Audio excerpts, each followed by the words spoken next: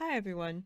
In this tutorial, I'll show you how to make a volume that sets a camera mode on overlap and then sets back to the third person camera on end overlap.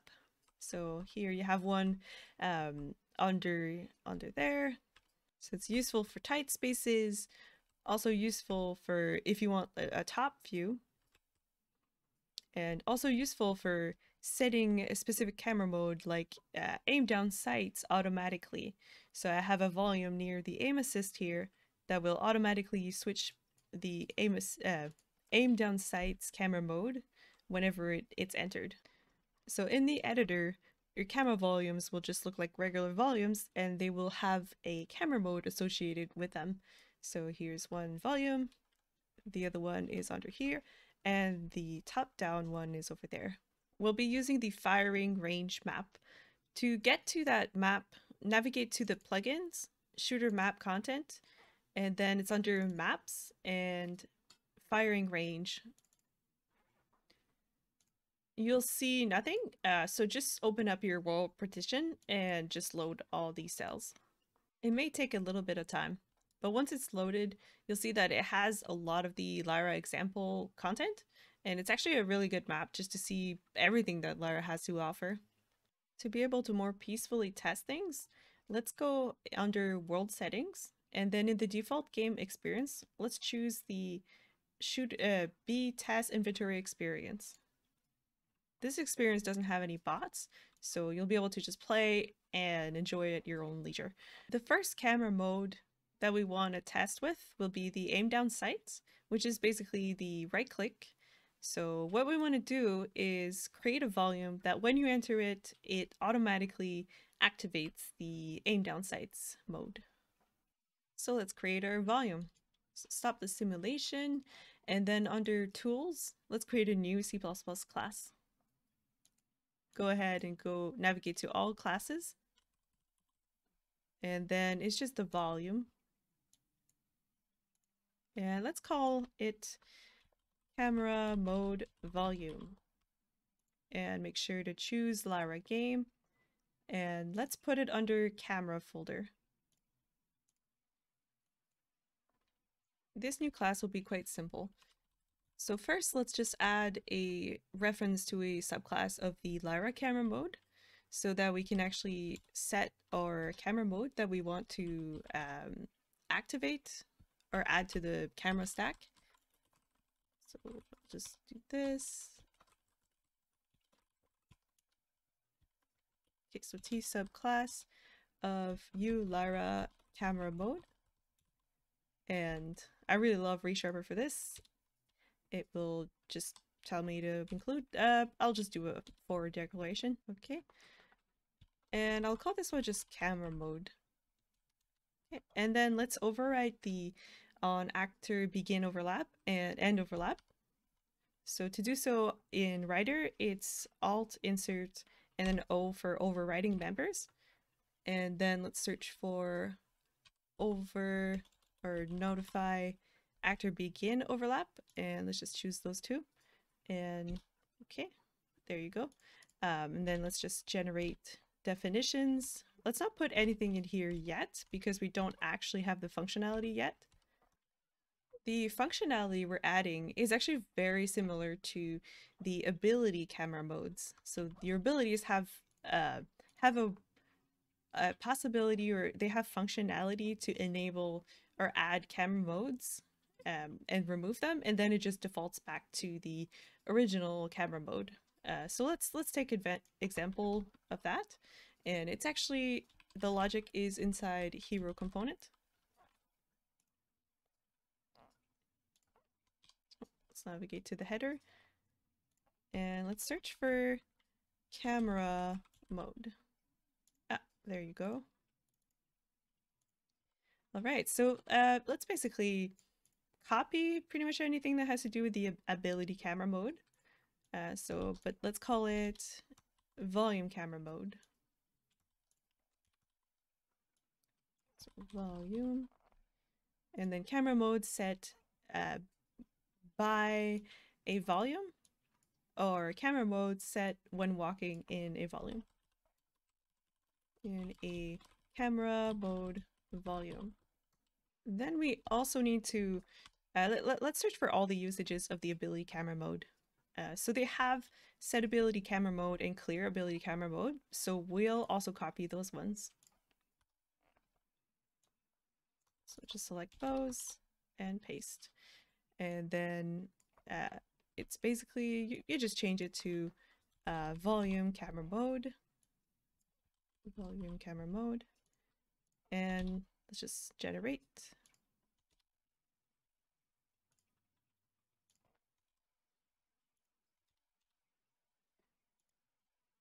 Okay, and then you can basically just copy paste this. So it's very nice that Lyra has so many examples, and you can mix and match anything to achieve what you need for your game. Okay, and then just replace ability with volume. Go. I forget what the shortcut is for find and replace. Oh, also we won't need the owning spec handle because the volume one isn't really tied to any ability. So you can also get rid of the clear volume camera mode spec handle. Okay. So this one you just need clear. Just need to clear it. Okay, let's navigate, get rid of this parameter. And yeah, we should be set for this code. But let's see what else the ability camera mode is used. Where else it's used? Determine camera mode. So this is where it chooses which camera mode to choose. So if there's an ability that's set a camera mode, it will return that one. If not, it returns the default camera mode, which is usually just the third-person camera. Or in the case of like the arena one, it's the top-down camera. So let's set it right ahead of the ability camera mode, so it is on top of the stack. You could put it underneath. Let's say if you're aiming with the right click, would you prefer to use the camera mode of the volume or of the ability? So this one, I'll just replace volume. All right, now we just need to call the set and the clear for the volume camera mode inside the volume itself. Navigate back to your camera mode volume.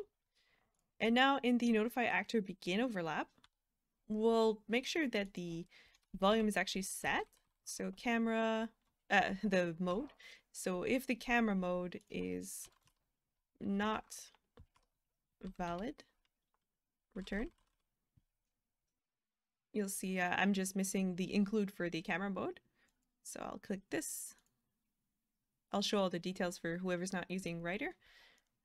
Yeah, so after this, there's actually a nice static getter for finding the hero component if you have the pawn. So first, let's get the pawn.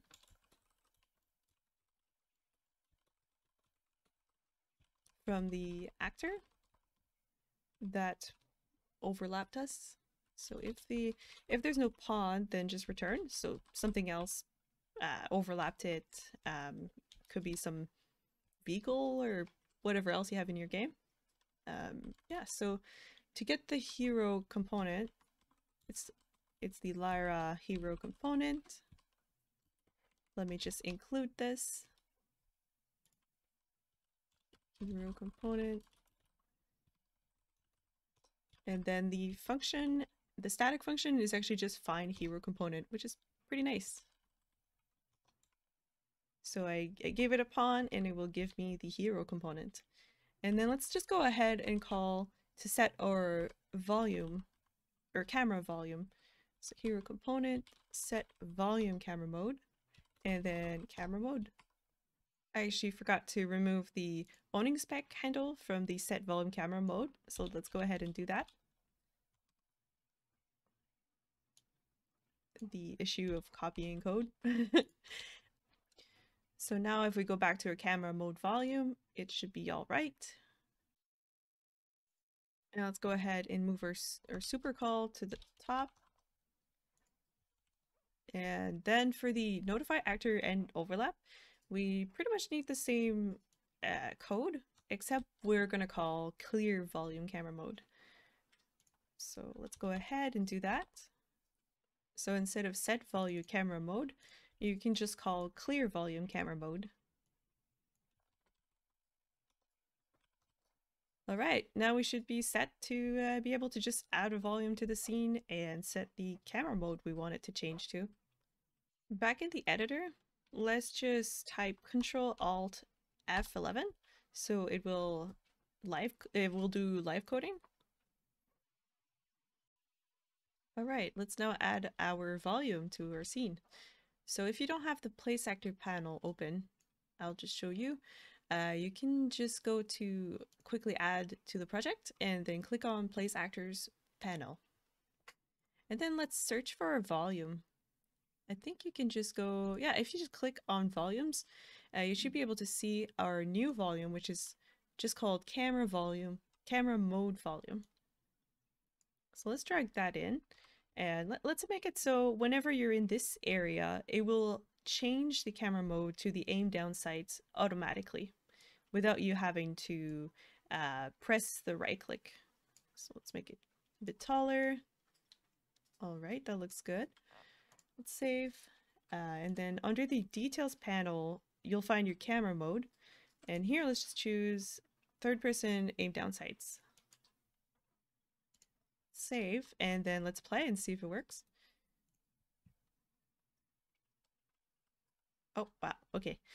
Yeah, it worked. I spawned in it. So when you walk into it, it activates. When you walk out of it, it deactivates and goes back to the third person mode. So if this is the only volume or the only use of the volume you want, then it's pretty much it for the video. But if you're interested in knowing more about creating a camera mode and utilizing the volumes location, then keep watching. Let's create a camera mode class for that just holds the information about the volume.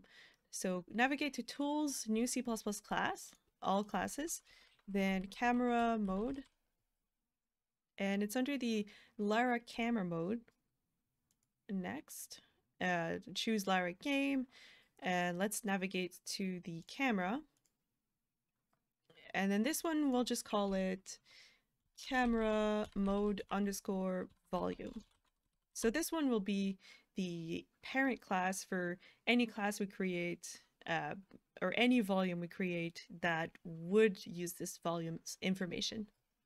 So go ahead and click on Create Class, and we'll create another class from that class. And that one will be for volumes that just where the camera will just be static and cover a certain area, kind of like what top-down arena does. So this class will be just abstract and not even blueprintable. This will just be the parent class. And all it'll do is set and keep a volume. So first, let's just create our property for the volume. And I use transient because the physics volume also uses transient, and I googled it, and it's just anything that's not serializable and don't need to save.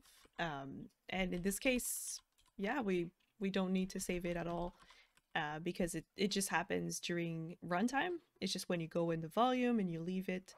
Yeah, it doesn't need to be serialized. So let's go ahead and import the camera modifier volume, which is actually called camera mode volume. All right. And let's just add it as a forward declaration. And let's add a function for setting the volume. Okay, camera mode volume. All right. And then this one will just set the volume to the volume. So nothing too complicated. Whoop. Okay, and then for our actual volume that will be blueprintable, let's take example from the arena. So let me actually go ahead and show you the arena. So go under plugins, top-down arena content, and then maps, top-down arena gym. So this one uses the top-down arena experience, which actually uses a top-down arena camera mode. So let's go ahead and play. So when you play, the camera is static. It doesn't move at all. So we'll actually use this for our purposes. So let's go ahead and create a new class and borrow heavily from the top-down arena camera mode. Let's go ahead and stop this and then navigate to tools, new C++ class, all classes, and then the class we just created. So it's the camera mode underscore volume. And this one, we'll also put it in the camera folder. And let's call this one camera mode underscore volume static, because the camera will just not be moving, but it will be facing towards where your volume is. Let's go ahead and create this class. Let's also find the camera mode for the top-down arena. So under the top-down arena content, cm underscore for camera mode. It's actually called arena framing camera. This is the one we'll take inspiration from for our new camera mode. So let's just go ahead and click this to open it. All right, and then let's have them side by side. So I'll just put the top-down camera arena to the right in its C++ file, and then the camera volume static at the left. Yeah, so let's just make sure this one can also be abstract. We won't be using it anywhere as a C++ class itself. It'll just be a blueprint subclass. And then let's just copy everything over and let's just rename some things. So select all this. Yeah. Go. And then let's replace this one with that. Okay, and then let's do the same for the C++ file. So just copy all over and we'll just replace all the class references.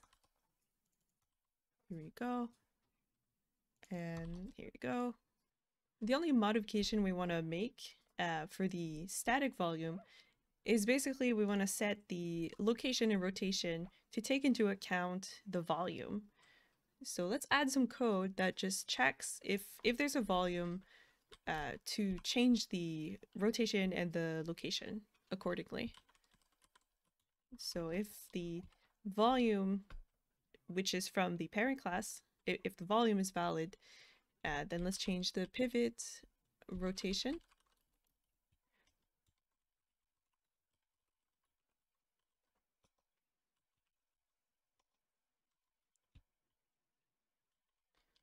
So the only difference is actually the yaw.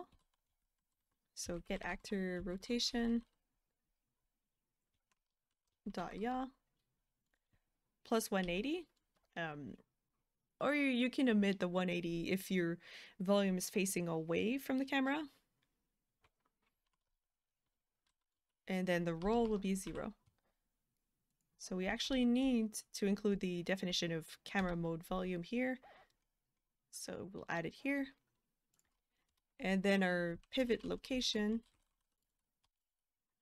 needs to be the volume's location plus the offsets we have over here.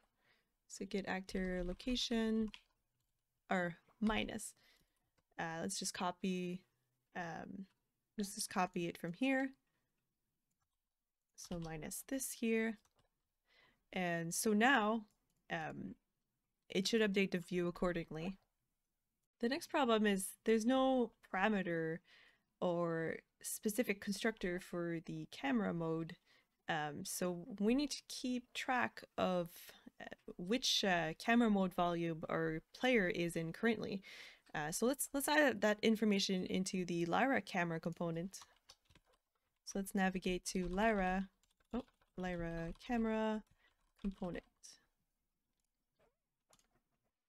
Then let's navigate to the header file, and then under the camera mode stack, So right here, let's add another U property. And this one will be a weak object pointer to our camera volume.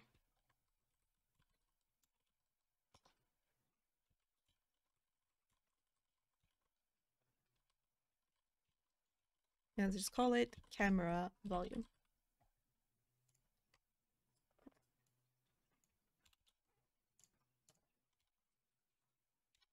Let's add it as a forward declaration. So right here. And then we need to add a getter, a setter, and a way to clear the camera volume. So let's add that logic under the get target actor. So a camera mode volume, get current camera volume. Oh, void set camera volume.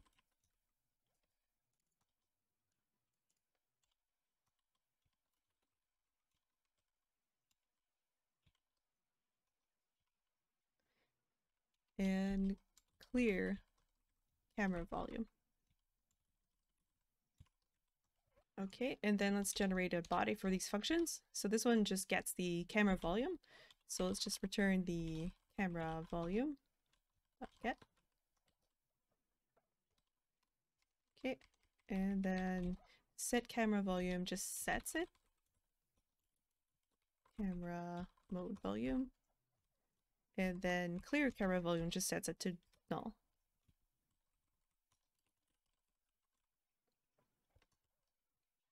Let's close out a few tabs and let's navigate back to our camera mode volume and actually set the camera volume in the actor begin overlap and clear it on the end overlap.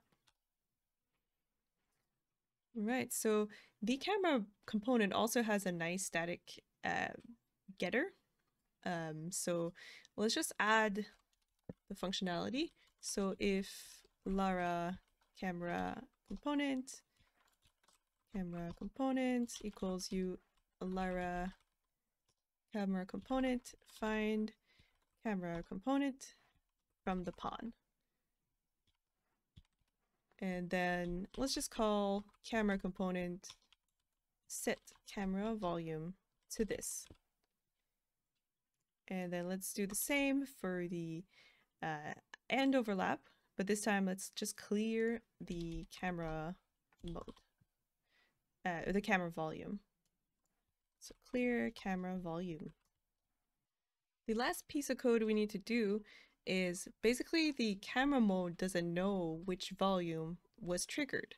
So when the camera mode is created, we need to intercept it and to set the camera, to set the volume to the current camera volume. Let's navigate to where the camera mode is actually created. So that's actually in the camera mode stack. So let's navigate to Lyra camera mode stack. And then it's under the push camera mode. And then you can see exactly where the Lyra camera mode is created right here. So right before, right after it, let's actually set the volume if it's a camera mode underscore volume.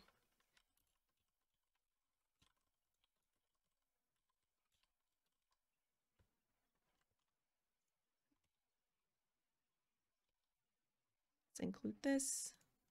So this will include it way at the top. It will add it right here. Oh, right here, camera mode underscore volume.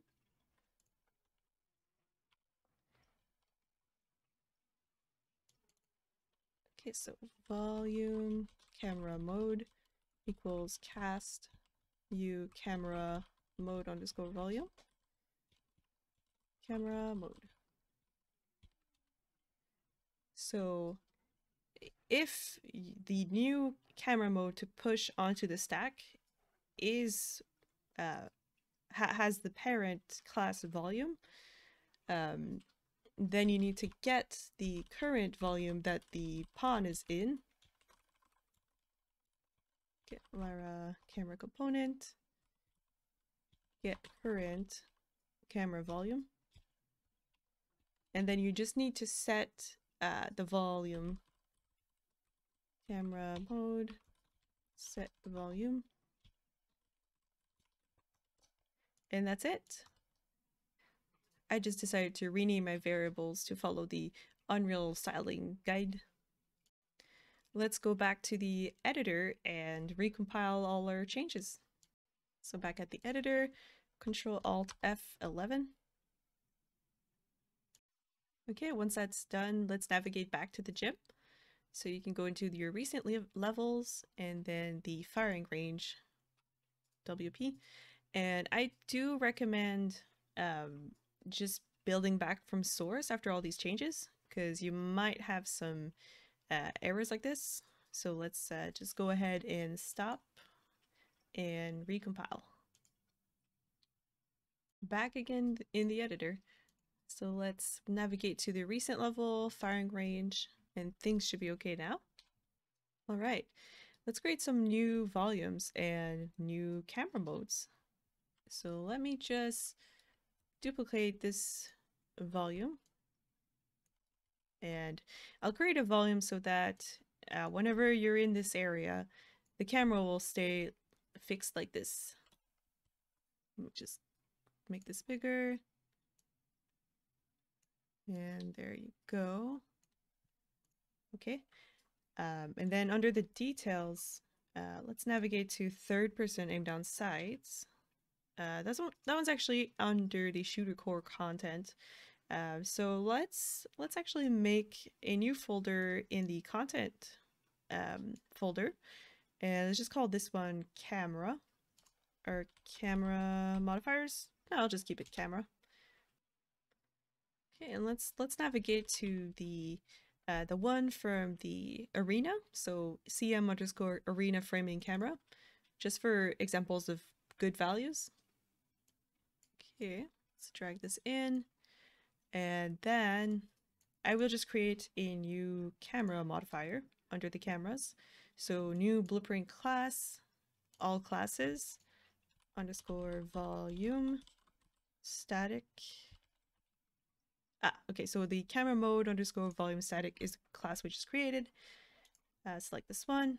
Let's call this one CM tight spaces, or yeah. Okay. Let's open it up. And then it will have very similar settings. We can actually set a different angle, because 66 is minus 66 is pretty like it's facing really down. So let's say like minus 20 degrees. And then those settings are probably pretty good. Yeah, but yeah, in the future you can use more than just the volumes location in your camera mode, but we'll keep it simple for the sake of this tutorial. I'll copy this also, and I actually do want to ease in and ease out. It's very nice that all this functionality is already here. And then the field of view, yeah, that's all the same. Okay, and then let's apply this tight spaces camera modifier to our volume. So you can go ahead and choose it right here. So tight spaces, compile, save. I'll actually make another one for this area also. So that one, I'll just duplicate this one. Duplicate, and this one will be facing downwards. So if you have like a top-down game, or a game that has areas that are top-down, so top-down, tight spaces. And this one, I'll actually make it face completely 90 degrees down. So minus 90 degrees, compile, save. And then let's just duplicate this one. So we haven't handled any stacking. So if they do overlap, it might lead to some issues. But yeah, this size should be good. And then this one will just be referencing top-down tight spaces. Yeah, so now it should be all right. Let's test.